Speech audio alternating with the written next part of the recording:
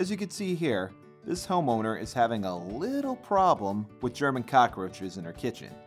They were hiding underneath her sink, which isn't unusual because cockroaches tend to harbor near areas close to a food or water source.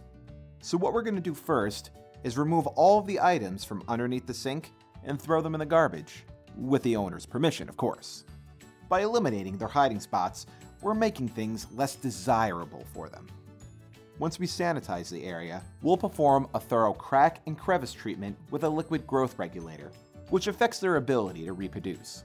Then, we're going to flush them out with an aerosol treatment, which will chase them into the growth regulator. Then apply a gel bait in all the cracks and crevices, place several glue monitor traps, and set up a follow-up appointment. In no time at all, the cockroaches will be completely eliminated.